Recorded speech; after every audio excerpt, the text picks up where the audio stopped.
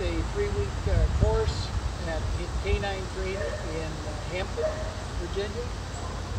And I think one of the biggest pluses that I noticed was a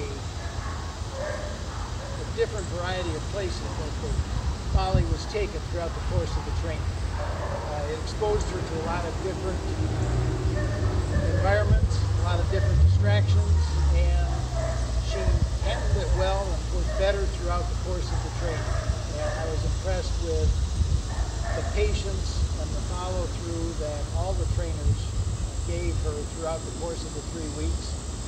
And I felt that the follow-up and the report cards every night were very helpful and reassuring, so that any doubts that I had, the course itself and the possibility